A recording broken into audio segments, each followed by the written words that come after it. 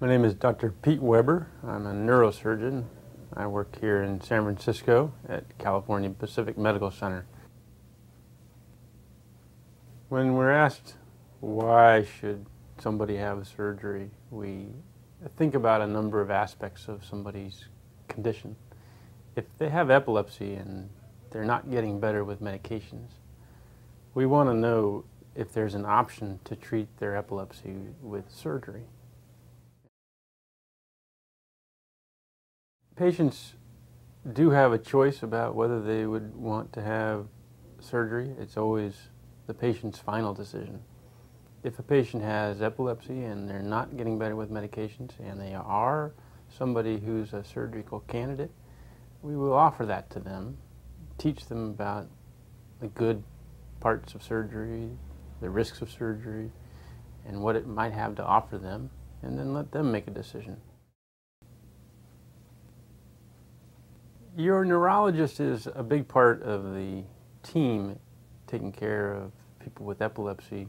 Almost always involves a neurologist. Here at our facility and at most comprehensive facilities, there are specialized neurologists who treat only patients with epilepsy.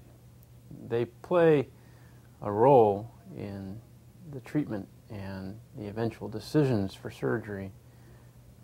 The surgery decision is, though, the final decision is usually the surgeon's decision and then also the patient's decision. But it takes a full team of people to make these decisions. The patients who are better suited in general to surgery are those whose seizures can be localized to an area of the brain. Those seizures that are called complex partial seizures are the ones that we most frequently see where we can do something with surgery. If somebody's seizures start in the temporal lobe, that's an area of the brain that with proper testing and scans we can determine it's either one that can be removed or one that can be partially removed in order to try to cure seizures. Those who have generalized seizures, who have generalized tonic-clonic seizures and certain other kinds of seizures like myoclonic seizures, are most often not candidates for surgery. The number of patients who have these kinds of surgeries every year, take for instance temporal lobectomies, which would be the most common seizure operation, is somewhere in the 1,000 to a few thousand throughout the United States. There are probably a lot more people that are candidates for these kinds of operations that do not get the operation for one reason or another. And we would hope that anybody who was a candidate would eventually have an opportunity to have a discussion with people who are experts in these areas to decide whether or not they are somebody who should consider surgery. With temporal lobectomies, somewhere between 75 and 90% of the patients will be seizure-free after an operation or have only very rare seizures. There are other operations that we do that are still good operations, but they don't carry the same success rates. We do operations in other areas of the brain, for instance. The highest success rates in this field comes in the area of temporal lobectomies, and they are also the most common operation that we do for epilepsy.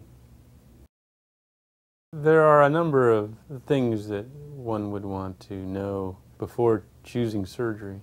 As a patient, one would want to speak with their doctors to decide whether they are a good candidate for surgery or not a good candidate.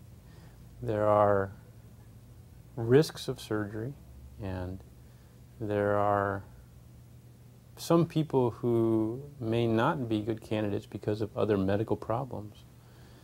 If somebody has severe high blood pressure or other medical risk factors, these are reasons they may not want to have surgery.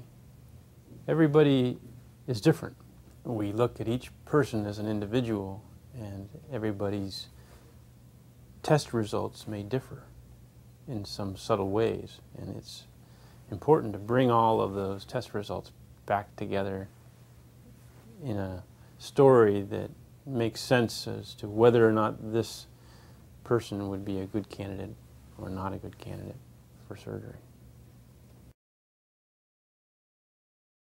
Every surgery for epilepsy, every surgery of any kind, will have some risk. Most of the time, people are fine. They're the same or better after surgery. The risks of surgery are low, they're acceptably low, but they're not zero. There is a chance of loss of memory.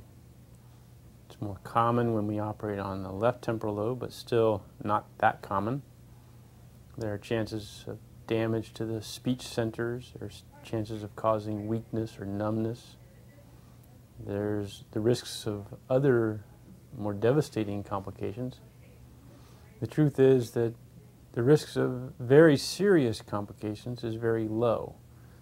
We rarely ever see anybody die from this kind of operation, and in general, people do very well. If you're someone who has epilepsy and you think you might be interested in this idea of surgery for your seizures, it always starts with your neurologist or an epilepsy neurologist, a specialist in the area. I recommend that you discuss it with your neurologist, or if you don't have access to one, then speak to your primary care physician, and they can refer you to those specialists who can start that process of investigation to see whether or not you're a candidate for an operation for your seizures.